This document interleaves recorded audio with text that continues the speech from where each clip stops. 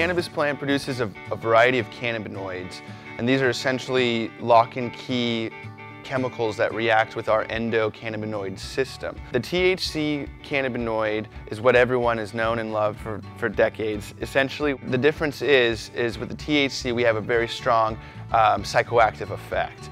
And what CBD does, which is really special, is you're able to medicate and relieve symptoms of inflammation or pain or anxiety without having a psychoactive effect. There's research around the world currently to show CBD's incredible efficacy in a whole host of ailments, everything from anti-anxiety, antidepressant, antipsychotic research. I think the potential with CBD is pretty much out of this world. It does target cannabinoid receptors in the brain, or if you attach medicines to that cannabinoid, you can deliver medicines to those synapses, and that's really good for people with dementia, Alzheimer's. And for those patients with chronic like pain, arthritis, or epilepsy. And we also see with veterans with PTSD. I'm a veteran of the United States Navy. I work with a lot of veterans in Santa Cruz County and state that have post-traumatic stress. Post-traumatic stress is one of the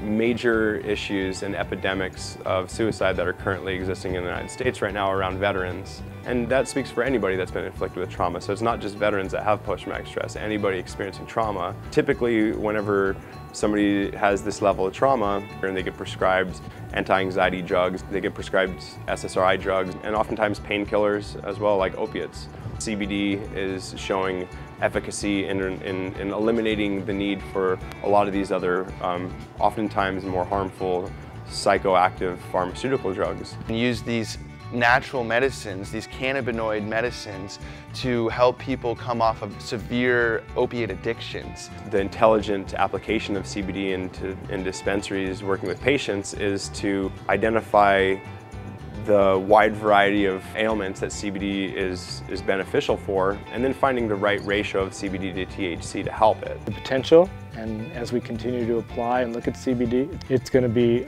broadening its effects because it is so specific. If humans didn't evolve with cannabis, we wouldn't have cannabinoid receptors. And the plants did not evolve to us. We evolved because cannabis was in our lives, and we grew and evolved with cannabis.